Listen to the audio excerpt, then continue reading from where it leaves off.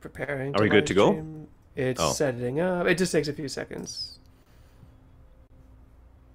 but it should work. are we recording this as well?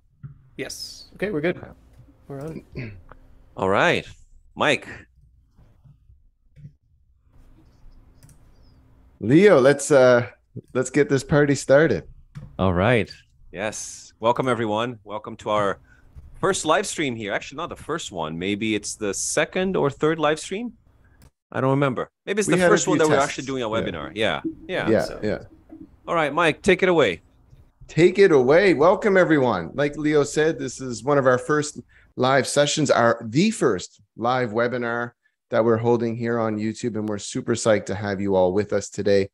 And really, our main focus today is us just chewing the fat and really just generating a little bit of buzz about TBLT, as always, and our new email subscription service that we call TBLT Made Easy. So today we're going to talk a little bit of shop, and we're going to hopefully leave you here with a better understanding of TBLT and what it means for your teaching. So really, we have three main goals today, folks. So I think first and foremost, we of course want to introduce everyone to this concept of task-based language teaching, and really make it accessible for everyone, regardless of the level you teach, the profile of students you're interacting with. We believe that TBLT is for everyone, and hopefully today we're going to make you feel equally as confident. Secondly, we'll talk a little bit about the power of TBLT and how it can actually enhance learners' overall performance. And then finally, we'll finish with a nice foundational overview of the main principles of TBLT,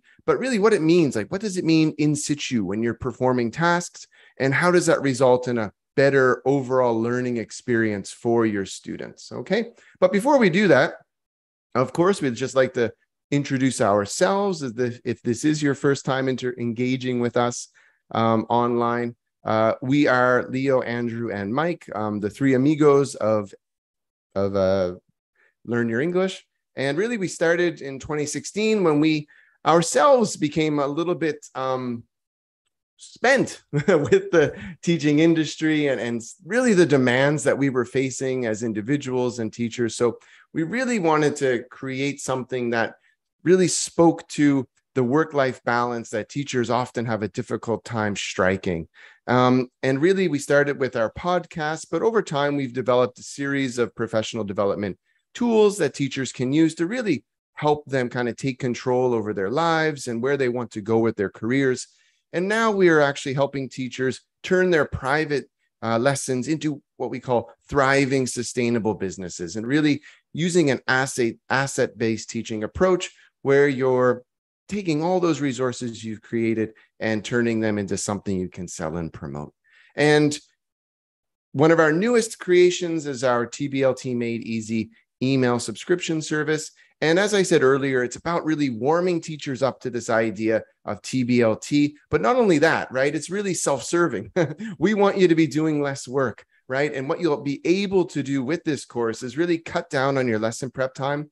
Or for some of you, maybe just even expand from the textbooks that you're using in a way that your students find really meaningful and engaging. And really, we don't want to take any more or add any more preparation time to your busy schedules. So what do you get? Well, really, we provide you with ready-made templates and tasks that you can use each month. We also provide some customizable templates. So really, we provide the building blocks. It's up to you to put them together in a way that best suits your students. We actually are confident that all of these tasks can be used across levels, and we speak to that in our emails when we send them out each month. And really, we ground them in theory. So when you're doing this, while you're reading through the materials, while you're working through the tasks, we're there to kind of reassure you that this does relate to theoretically sound ideas around additional language acquisition and optimal conditions for learning. And something we're really proud of is that this is our first product that we've launched that focuses on inclusivity. So really, we've tried to do that with our pricing. So depending on where you are in the world, it is sold for $10, but that's not necessarily the case everywhere. So if you're coming from a developing country where the exchange rate isn't as comfortable, then we actually have purchasing power parity in place. So you get an automatic discount on your purchase, which is fantastic, because really we want to build our network. And again, the more people we help, the better for educational society overall. With that in mind, who do we help? Well, we think we speak to a variety of stakeholders. We work with schools and we help them with their own professional development schemes, but we also work with individual teachers, be they teachers who are in a classroom, teachers who are doing their own virtual thing online, teachers who are brand new to English language teaching, or are maybe transitioning from one career into English language education and really want to draw on some of their experiences and help build their business and their careers going forward. And really, I think with that in mind, this is the first part of a 4-part series. So over the next 4 months, we will be engaging with you every last Wednesday of the month, with TBLT being our main focus. And again, the main goal is for you to take away things you can use. And our first topic today that Leo is going to introduce us to is D for Dewey and education and tasks. And really, as I said, this is the kind of the nuts and bolts that you'll need to really bring your own teaching and your experience with task-based language teaching to the next level. Leo, I don't know, take it away. Yes, as Mike said, wisely and beautifully said, I think this is just the starting point for us to understand why task-based language teaching is actually grounded on a more progressive philosophy of education as opposed to the traditional philosophy of education. And perhaps we can talk a little bit more about that once we get into Dewey. But the idea, as Mike said, everyone here learning a little bit more about task-based language teaching made easy, because that's exactly what we're trying to accomplish here.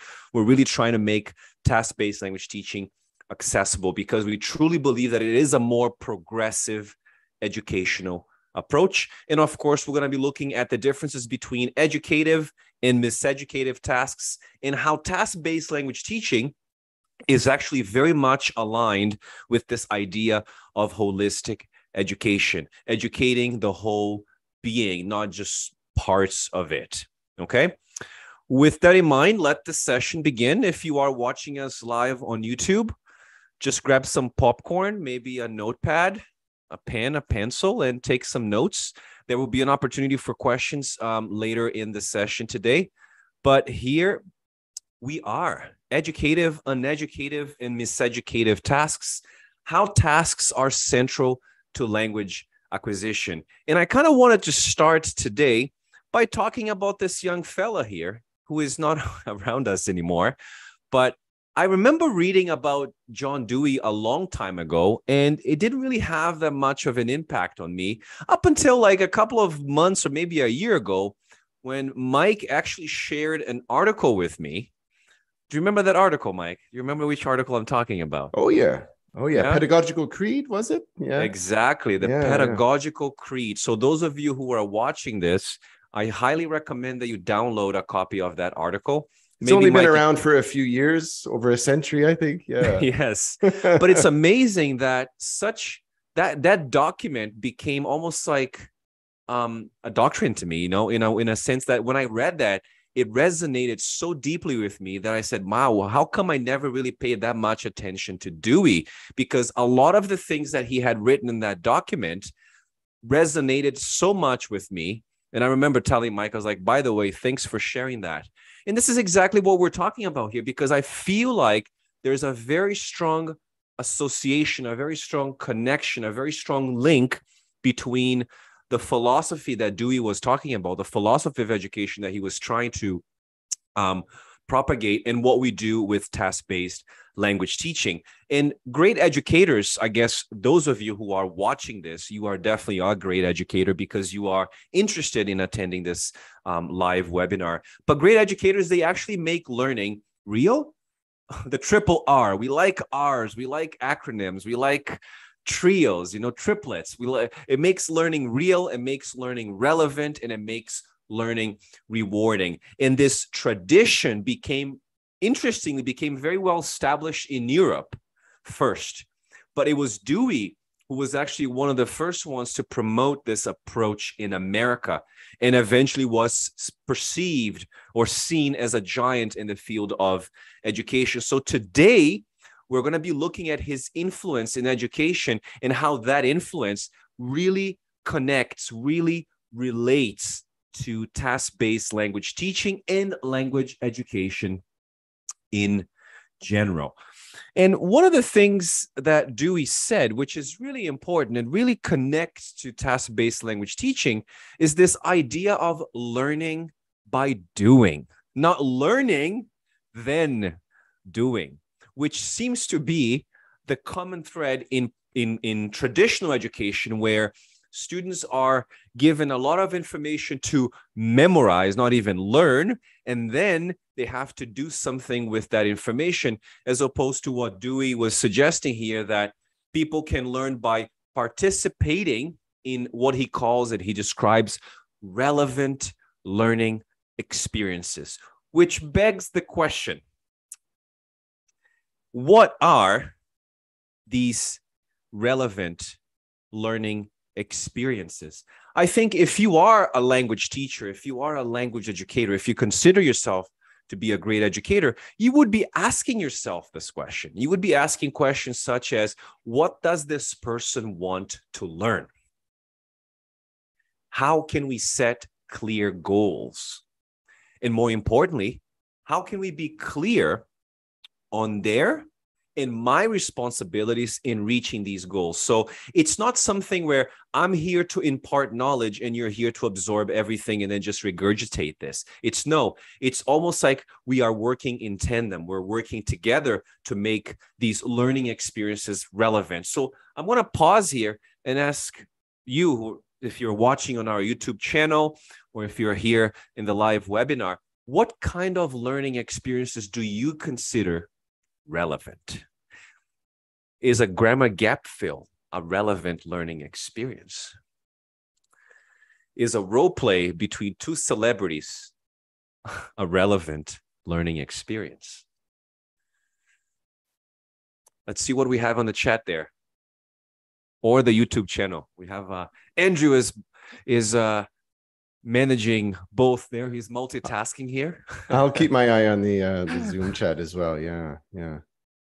Mike, maybe you can tell us more about what you've read about Dewey and his learning experiences before we wait for more responses. Yeah, I think like as Leo's talking here, maybe as Leo's asking you to think, and while I'm speaking, maybe you can maybe some ideas will come to mind. But Dewey's really big on this idea of preparing learners for their current and future communities, right? And what that might look like. So I see here Glynis is saying like asking a boss for a raise. So yeah, maybe I'm thinking about someone who's a worker who is working in an office environment, someone who wants to move ahead. So that's a very real, relevant task because that relates to their current or future communities, the person who they want to be. Exactly. That's a very good point there. Organizing a potluck party was another one, Leo, that just came through from Marissa. That's a good one. And again, because that literally is community, isn't it, Marissa? Right? Because you're talking about networking, socializing. Of course, if you're new to a country, if you're a new Canadian, for example, living here on the west coast of Canada, being able to have that knowledge or skill set to organize a potluck party in English would be something that could really help you expand your world and help you, be that active member of the community you probably want to be. Filling out a medical form was another one. Again, that's something people face on a daily basis, right? Exactly. And consensus seems to be that celebrity role play is a no. Nobody said that. Yeah. And I think that's actually the starting point for Dewey in Dewey's philosophy and educational theory is exactly what Mike said. It's the world of everyday life. And Dewey was very careful in his own writing to make clear what kind of experiences were actually most valuable and most useful. Because according to him, not every learning experience is considered valuable or useful. According to him, some experiences are merely passive affairs. They were pleasant or even painful, but they are not educative. And I think that's what we're trying to build here. That's what we're getting to next. So let's evaluate learning experiences. So I'm going to ask you to do a little bit of thinking. If you haven't had any dinner, this might be a little difficult for you, but I'm going to show you examples of 2 tasks. Okay. And I want you to maybe spend about 30 seconds, 45 seconds analyzing these 2 types of tasks in light of what we have just talked about, learning experiences. Okay. So let's look at the first one right here. Let's see what we have. So here's the first learning experience. You have a picture, very busy picture of a day at maybe Daytona Beach. I don't know what beach this might be. Maybe it's Copacabana. It might be Ubatuba in Sao Paulo. I don't know. It might be one of those beaches, or it could be Woodbine Beach too. All places I want to go. It doesn't matter. Yeah. So in this learning experience, what we have here as the prompt for learning is you're asking the user or the learner to look at this picture of a beach scene and working again in pairs. They will take turns to make sentences, to write sentences about what is happening in this picture. And of course, learners and users are actually being prompted at the end to remember to use the ing form. So I'll give you 30 seconds to think about this.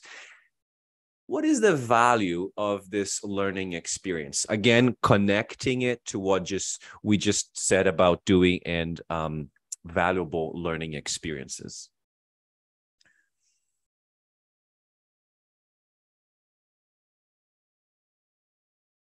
Do we have any comments there? I hope people are not just trying to guess which beach this is. Alexandra seems pretty confident here. Nothing. There's 0. Yeah, nothing there at all. Tell us what you really think, though, Alexandra. Yeah, it's not real. Thank you, Marissa. Yeah.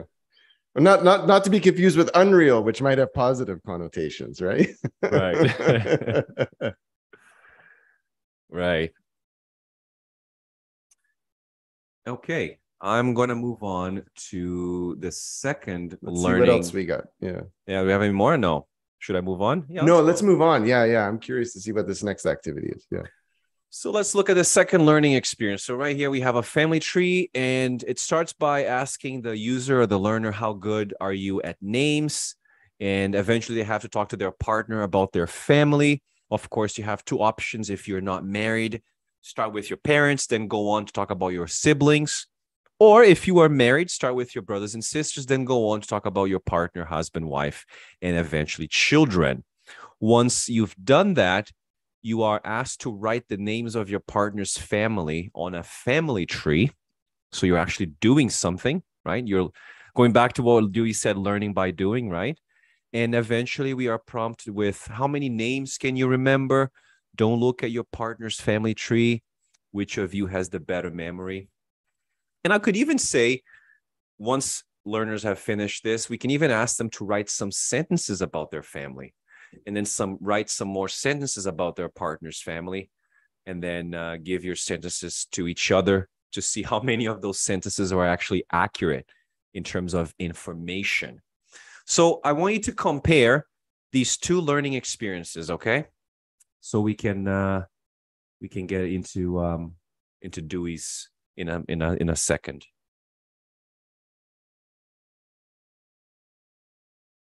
Do we have any nice comments coming up there, Mike, Andrew? Not yet. I think they're all writing their family tree.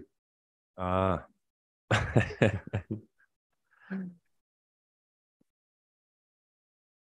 think the question that I have is, are these 2 learning experiences the same? Yeah. So Alexandra, I think Alexandra maybe is referring to the latter, right? She says it's better. Yeah. Glynis is saying information of use in the real world. Yeah. So Marissa is saying that the second one is more involving and more meaningful. Yeah. Yes. Yeah. What's really interesting for us to keep in mind here, and Mike, we can both talk a little bit more about this, is this idea that Of course, maybe in the real world, you don't have to draw someone else's family tree, right? But if you are at work and you are at an event, you eventually will have to talk a little bit about your family with a new coworker, right? So that is somewhat related to that real world experience, right?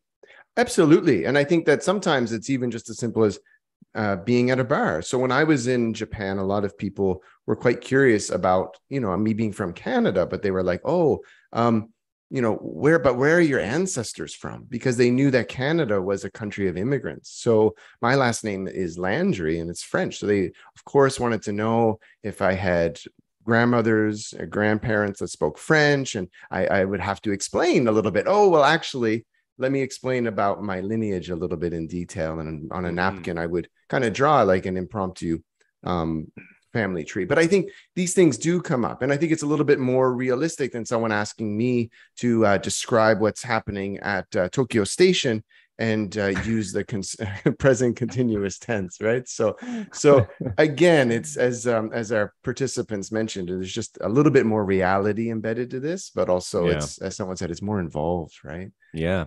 There's a lot more cognitive actions and reactions taking place there. Yeah. Well, yeah, and basically, Mike, and everyone watching this, this is what Dewey actually had to say about learning experiences. He actually believed that genuine education actually comes through these experiences, but not every single experience that we engage in qualifies as being educative, right? And he actually, I like how he, in the last part of this quote, he says that experience and education cannot be directly equated to each other because some experiences are, as he describes, miseducative. And I think this is what we need to get into now, is the difference between experiences that are considered educative and experiences that are considered miseducative. And why do I say this? Because I remember when I used to be a director of studies and I used to observe teachers, I remember a lot of teachers saying to me, yes, but my students had a lot of fun. They enjoy the activity. I said, that's great.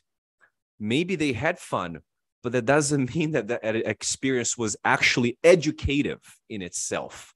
So having fun doesn't necessarily mean that the experience is actually educative. So there's a difference. There's no specific correlation between a learning experience and education. So let's look at the differences between these two types or these two kinds of experiences. So a miseducative experience is, what do we know? Well, we know that learning occurs through experience. That's what Dewey said. And experiences can be also miseducative.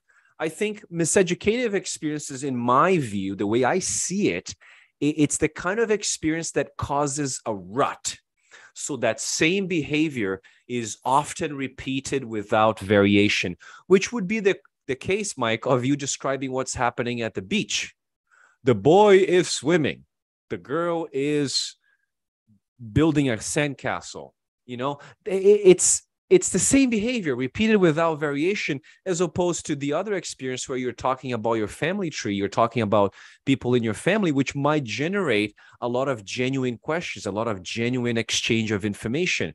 And this kind of activity may cause enjoyment, which goes back to what I said earlier about teachers saying, but my students had fun. Yes, miseducative activities, miseducative experiences may cause enjoyment, but in a careless way. Why? Because these are completely disconnected experiences from what we actually are preparing ourselves for in the real world. And of course, I think and I think the biggest problem for me is that it really links learning to boredom. When people tell me learning is boring, that's because they're probably engaging in miseducative experiences. Okay. And there's actually a very good quote here from Rogers, where he basically said, the person is close to the impact the environment may have on him, on her, and the impact that the impact that they might have on the environment. So you are affected by the environment, and you also affect the environment. So in a miseducative experience, you might be close to that. Okay. Mike, do you want to add anything to this? No, I think you're right. I think that there's this kind of tendency over focus on fun Yes. and or, as you said, the opposite, that if we're learning, we're not having fun, which I think is more detrimental. And I'm glad that you made that point, because that's really why we feel passionate about TBLT, and that's why the subscription is so useful for teachers, because we're really trying to make that connection between meaningful language acquisition and also fun and motivation and enjoyment. Edutainment. Absolutely. Yeah, but that's been bastardized, that word, over time. But I totally get where you're coming from, Alexandra. It's just, it's been co-opted by people in a negative way, I find. But you're right. Exactly. What you're feeling there, the sentiment is correct. Yeah.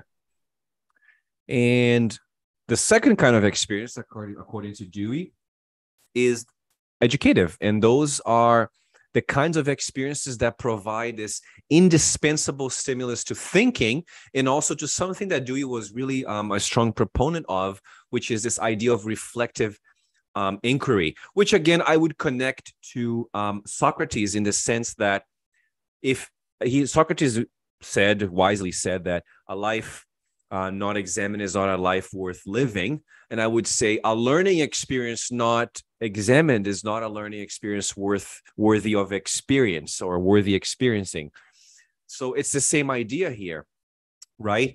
And he also suggests that an educative experience involves two important components, and those are interaction and continuity. So let's look at what interaction and continuity actually mean. Let's look at this interplay of interaction and this idea of continuity.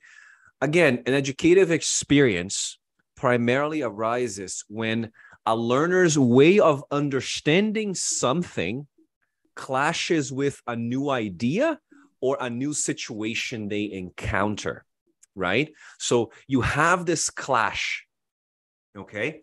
You have this, like, for example, in the case of the family, describing your family, there's going to be a clash, because I might assume that Mike is single and he doesn't have any children.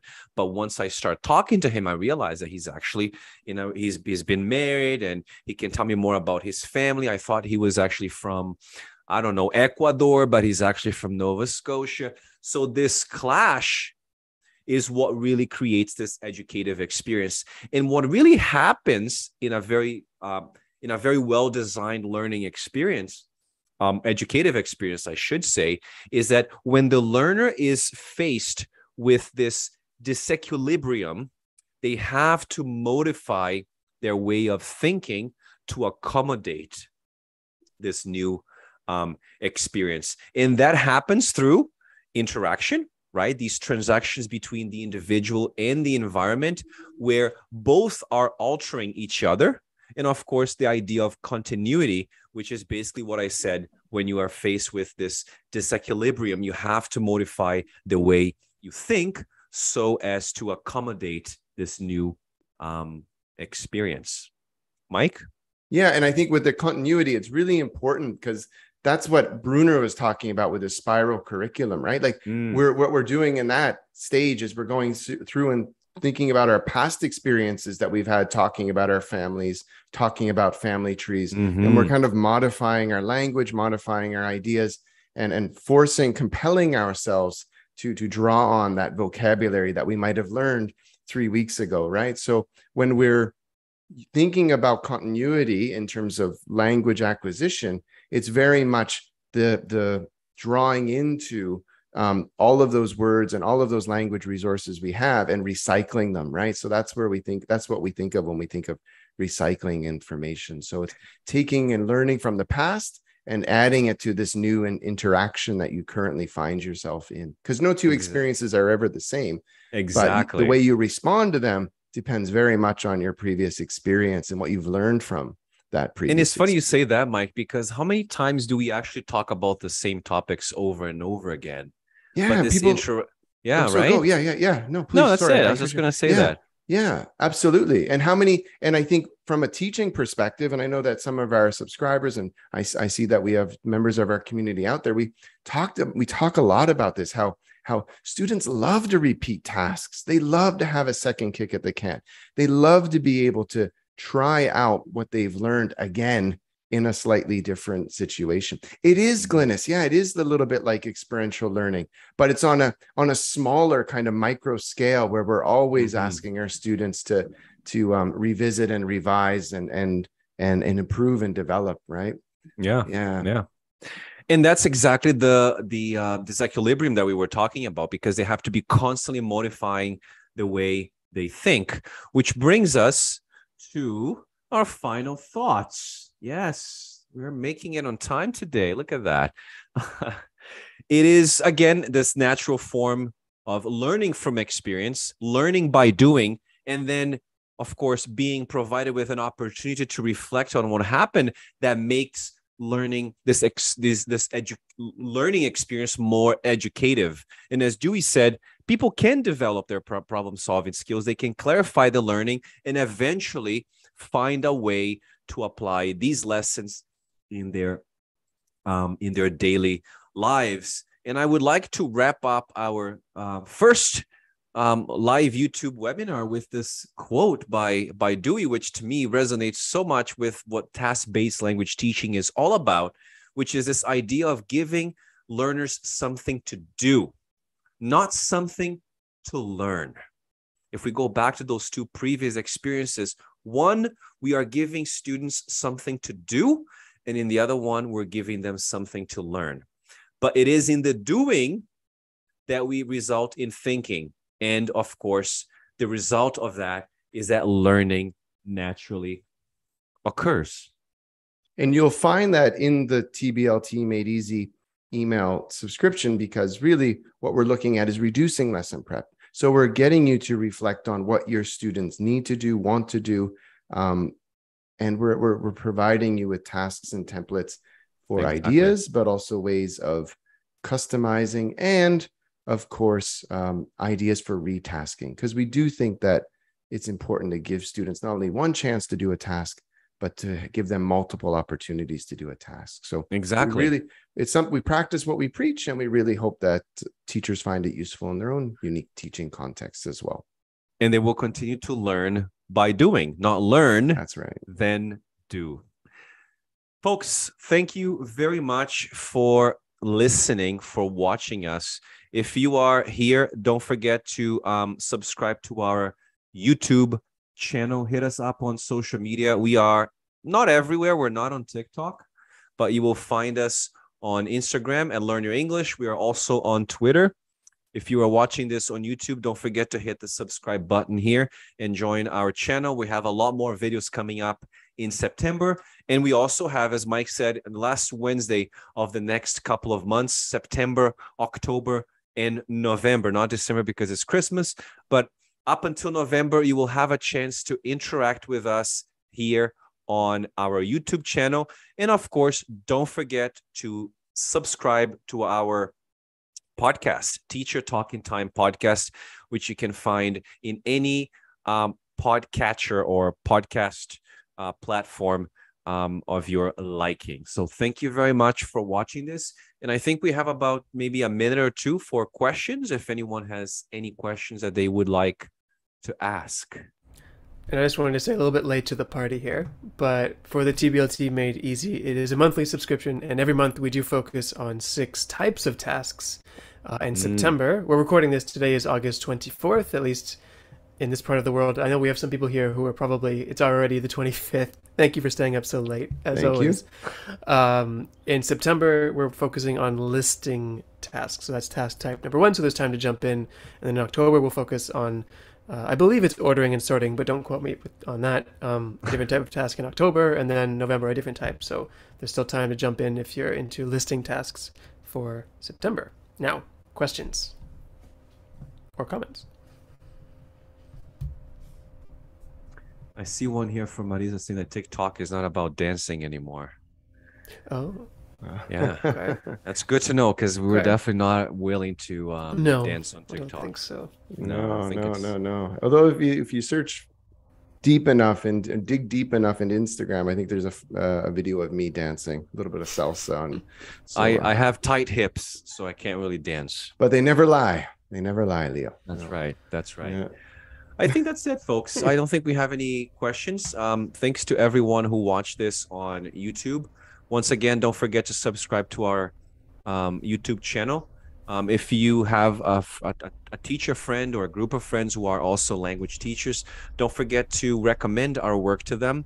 We are very much trying to disrupt language education as much as we can, and really trying to help teachers breathe a different kind of air, something fresher, something that is more consistent with how education should be, more progressive and not as traditional. Amen.